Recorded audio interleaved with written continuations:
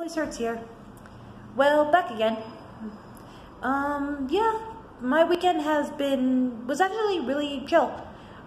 I actually worked with some patients. My hospital was doing an event and for the health of young girls.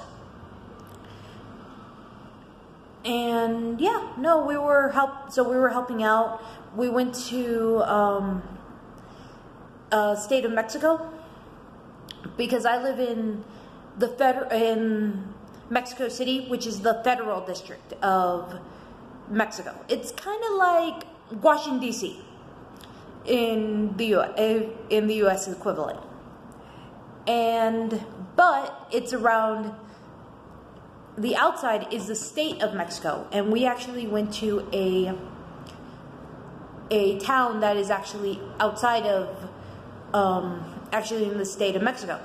So yeah, no, we were just helping out with an event, and actually it was really cool. I actually did a lot of exploring patients, checking if they didn't have any respiratory problems. Like a normal workup, basically from head to toe.